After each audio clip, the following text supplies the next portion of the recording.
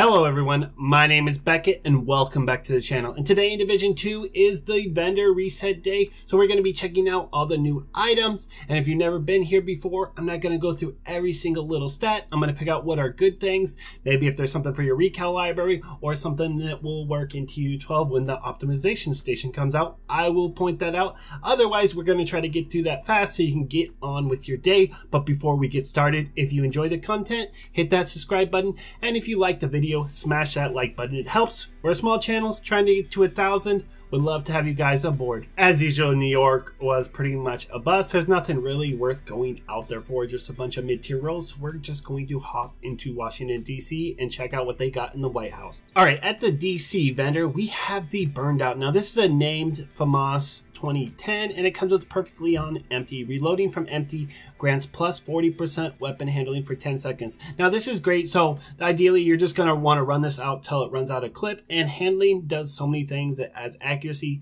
stability, reload speed, and that's a great thing on reload speed. So if we run this mag empty, you are going to have a quick reload, probably like before you even know, and you're going to be back in the game. Really good for close range combat, although the rolls are mid-tier and they're not that great. I honestly probably would keep the critical hit chance. You could always re-roll to damage to armor and then optimize the other stats. But right now, currently, in the PTS, optimization is kind of expensive. Hopefully they'll change that, but might as well pick it up. You never know. It could work out in the future. All right, right off the bat, we have the Cold Relations. Now, this is a PP19 named item, and it comes with Perfect Strain. Gain 10% critical hit damage for every 0.5 seconds you are firing.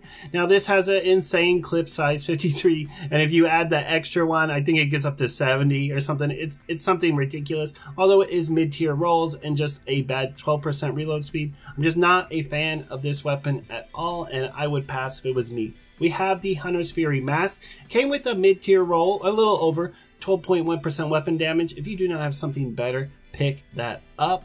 We have a Hardwire Mask also. Came with 7.6% weapon damage. This is a really great set, and I suggest anyone, especially if you are new to skill builds, this is a great set to cut your teeth on.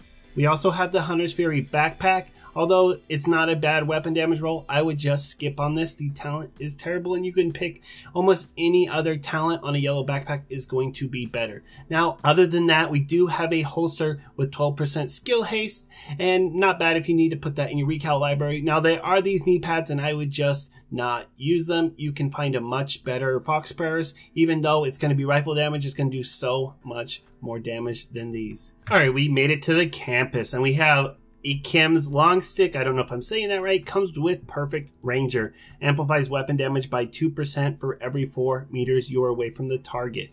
Now, this is a marksman rifle, and it's just bad rolls all around. I would just skip past that.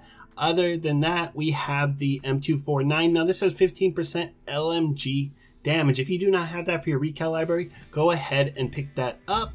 Other than that, we are just going to head over to the theater, and hopefully our boy got something for us. Okay, here we are at the theater, and it was kind of a bust again this week. It's okay, he usually hooks us up, but this week not so much. So we have the double barrel shotgun, the boomstick, and it comes with perfect pumped up. Reloading grants plus 5% weapon damage for 10 seconds, stacking up to 5 times. Now, I'm not really a big fan of this just because I don't like reloading every single 2 shots, but it would be a good shotgun if you could build around it, but it has really bad stats, and if you were looking for a name shotgun to build around, honestly, you guys should check out the Tsunami. I've been using it with Hunter's Fury, and it is a blast. I think you guys will enjoy it quite a bit. All right, we are at DZ East, and again, we have a Night Watcher. This is the Gila Guard named item, and it really didn't come with that great of rolls. Honestly, I would just pass unless you get a max armor roll or some kind of critical hit damage down there.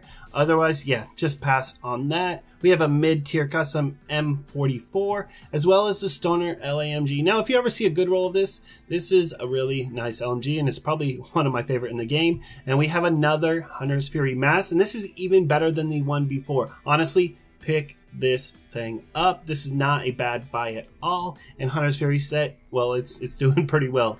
And we have a Hardwire holster, come with repair skills. All right, we're at DZ South, and we have the swap chain. This is the named NP7, and it comes with perfect unwavering. Swapping to this weapon grants 400% weapon handling for 5 seconds, kills refreshes buff. Swapping away disables from all weapons for 5 seconds. So if you can keep this up, this does some work, although the rolls aren't that great, but we could always, honestly, we would just re-roll that attribute to whatever your preferred stat, damage to armor, damage to health, something like that, and we could optimize that, and it's not that bad of a roll. And this is actually, MP7 is kind of underrated, and you guys should honestly try it out sometime.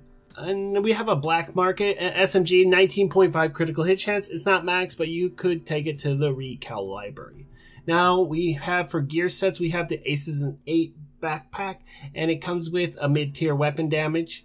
We also have Aces and 8s chest, and it comes with 11% weapon damage and 6.5% weapon handling. Now, other than that, we have a backpack with 10% hazard protection. So if you're looking for that Hasbro build for your backfire, there you go. Okay, we are at DZ West, and we have the Rockin' Roll shotgun. Now, this comes with perfectly extra plus 50% magazine capacity, and it came with a max roll on shotgun damage, 7% damage to armor, and that critical hit chance, a mid-tier roll. You could re-roll one of these and optimize the other, or reroll critical hit chance. Honestly, I like the critical hit that cap, and your shotgun is trucking. Now, other than that, we did have a Saga 12 with 12% damage to armor. So if you do not have that for your library, go ahead and pick that up.